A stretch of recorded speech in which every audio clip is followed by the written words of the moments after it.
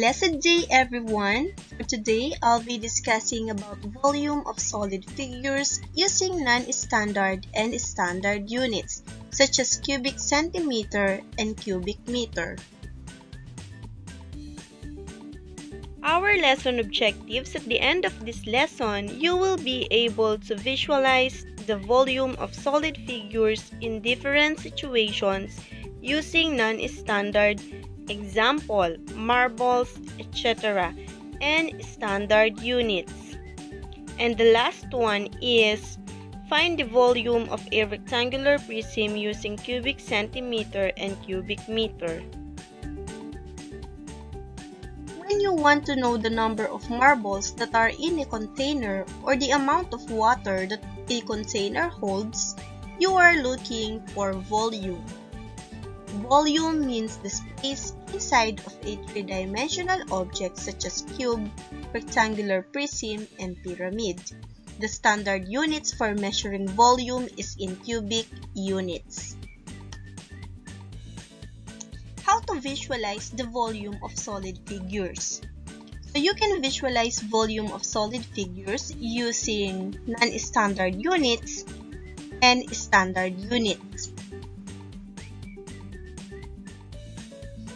Non-standard units can only get an estimated measurement to fill the capacity of a solid figure.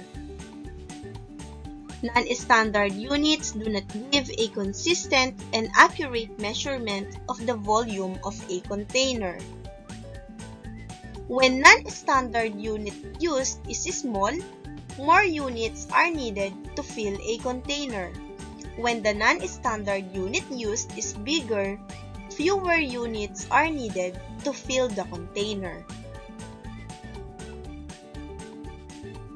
To understand more the non-standard units in getting the volume of solid figures, let's talk about the following images. So first, meron tayong isang box which is equally divided into 4 equal boxes. And yung non-standard unit na gagamitin or nagamit natin dito is different bins with different sizes each bins. So, yung bins na to is mas maliit. Kapag ka mas maliit ang ginamit mong bins, ibig sabihin mas maraming bins yung kakailanganin mo para mapuno mo yung isang box. And itong bins naman na to, mas malaki. So kapag ka malaki yung bins na gamit mo, mas konting bins ang gagamitin mo para mapuno mo itong isang box na to. So ano ang ibig sabihin? Kapag ka ang non-standard unit na gamit mo ay mas maliit or maliliit, mas maraming non-standard units ang kakailanganin mo para mapuno mo yung isang box. While kapag ka naman mas malaki yung gamit mong non-standard unit, mas konti ang kakailanganin mo para mapuno mo ang isang box.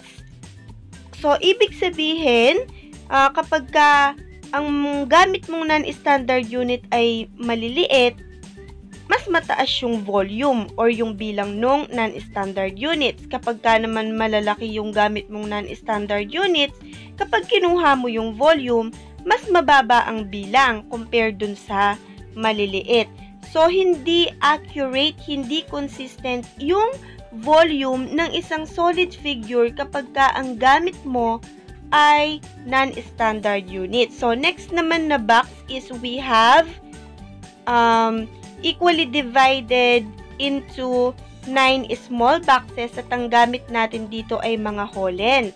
Okay, kung papansinin mo, kapag ka malaki yung holen, mas konti yung bilang ng holen para mapuno mo yung isang box. While kapag ka maliliit na holen yung gamit mo, mas maraming holen yung kakailanganin mo para mapuno mo yung isang box. So, ganun din kapag ka maliit, madaming holen. So, mas mataas yung volume. Kapag ka malaki, mas mababa yung volume. So, dito naman sa third box, maliliit na balls ang ginamit para mapuno yung isang box. So, mas marami yung bilang. While dito sa last box naman, kung papansinin mo, mas malalaking bola yung ginamit, kaya 6 na balls lang ay napuno na yung ating box. So, mas mababa yung volume using non-standard units kapag malaking balls ang ginamit mo. Pero kung maliliit na balls yan, hindi lamang 6 na balls ang magagamit mo para mapuno mo ang isang box ng bola.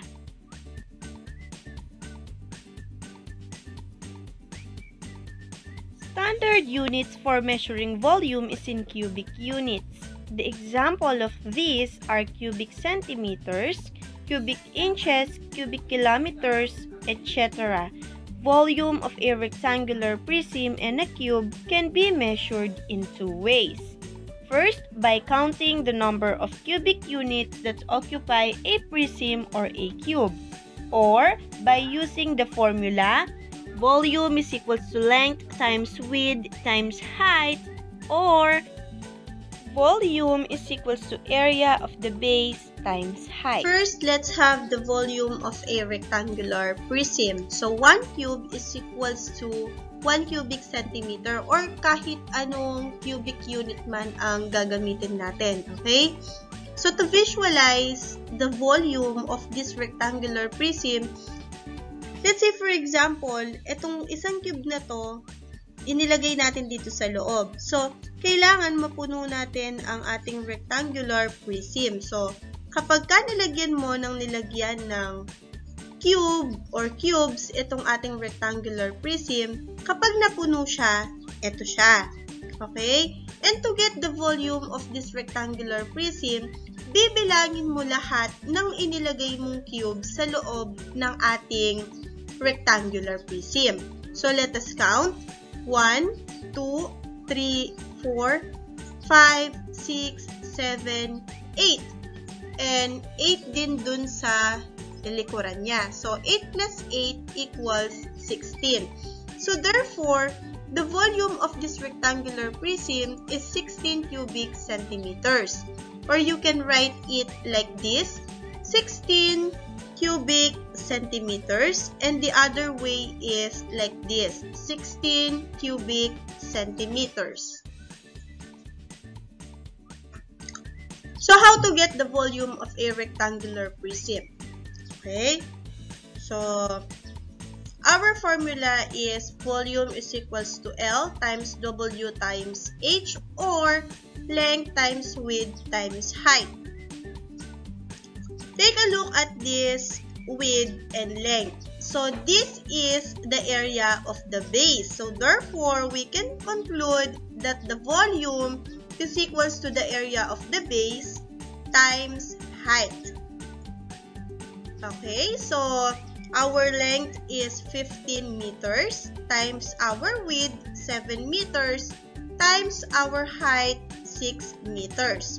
So, 15 meters times 7 meters is equals to 105 square meters.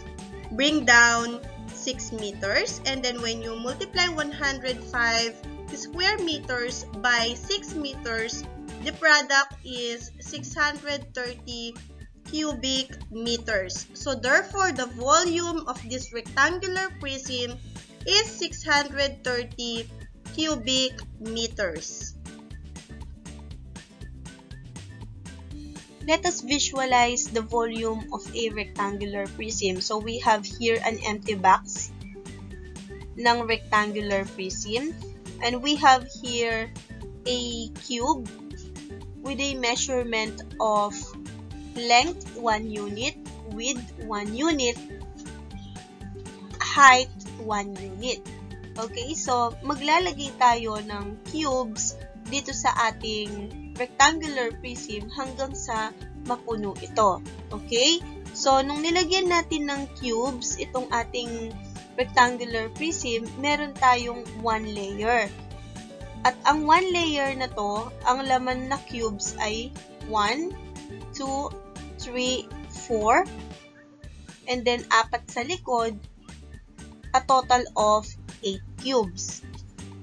Ilang layer ang kailangan para mapuno ang ating rectangular prism? So, 1, 2, 3. 3 layers na tig 8 cubes ang kailangan natin para mapuno itong ating box. And to tell what is the volume of this rectangular prism, bibilangin natin yung laman or yung cubes sa loob ng rectangular prism. So, kung ito ay 8, and then yung second layer ay 8, at itong third layer ay 8, so mapupuno na itong ating box. Ilan lahat ang cubes na nasa loob? Yun yung ating volume.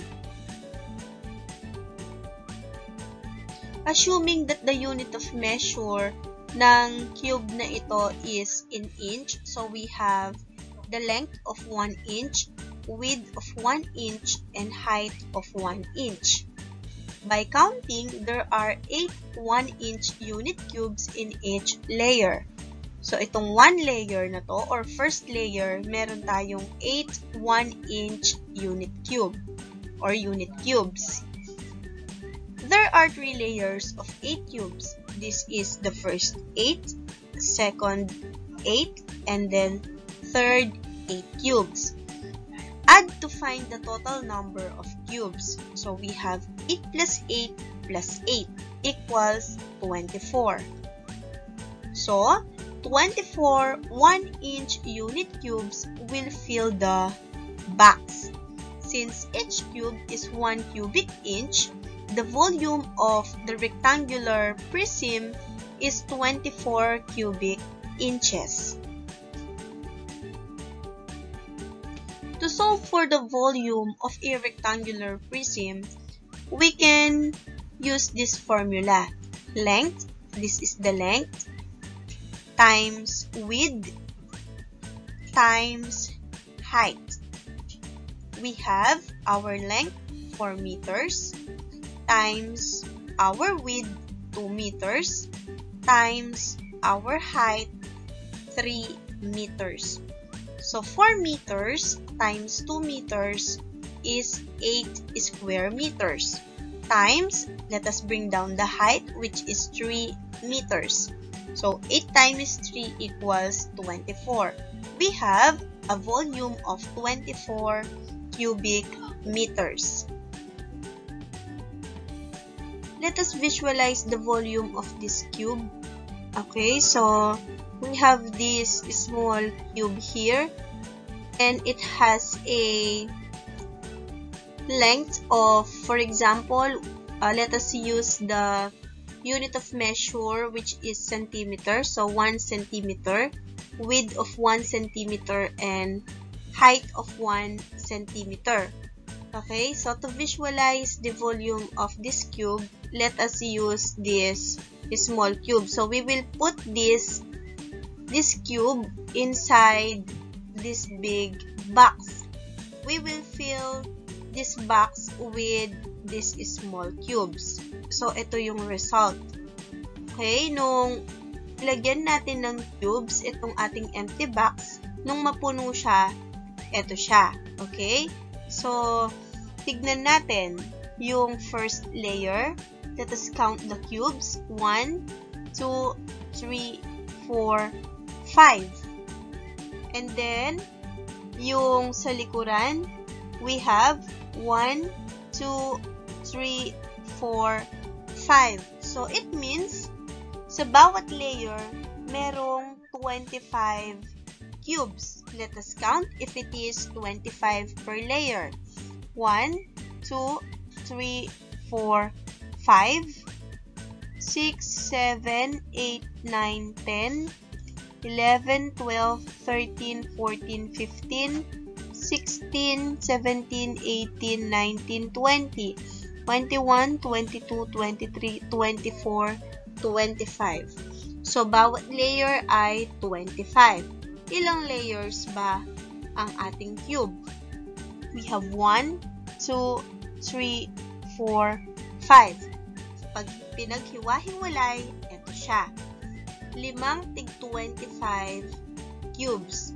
To get the volume of this cube, bibilangin mo lahat ng maliliit na cubes na inilagay mo dito sa box. So 25 plus 25 equals 50. And then plus 25 equals 75. Plus 25 equals 100. Plus 25 equals 125. So, ibig sabihin, 125 yung volume ng ating cube. Let us now solve for the volume of this cube. Ito yung cube na ipinakita ko kanina. Okay, so, ang measurement niya ay 5 centimeters yung length, yung width 5 centimeters, and yung height ay 5 centimeters. So, as you can see, magkakasukat lang yung bawat dimension ng ating cube. Kasi, ang cube ay consist of squares. Then, ang characteristic ng square ay all sides are equal. So, therefore, we can say or we can use this formula in getting the volume of a cube. Side times side times side. Let us solve. Volume is equals to 5 centimeters times 5 centimeters times 5 centimeters. 5 centimeters times 5 centimeters is equals to 25 square centimeters times 5 centimeters.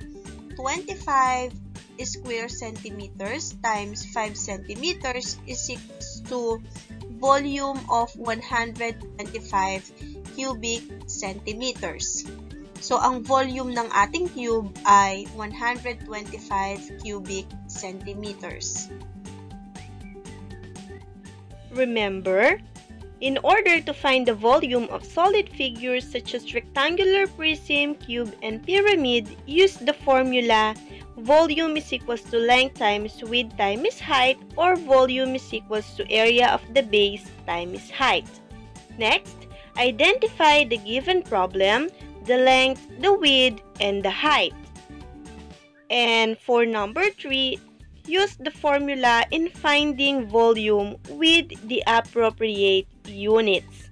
For number 4, multiply it one at a time with the proper combination of units. And lastly, do not forget in volume, we always use the 3 as an exponent to express cubic.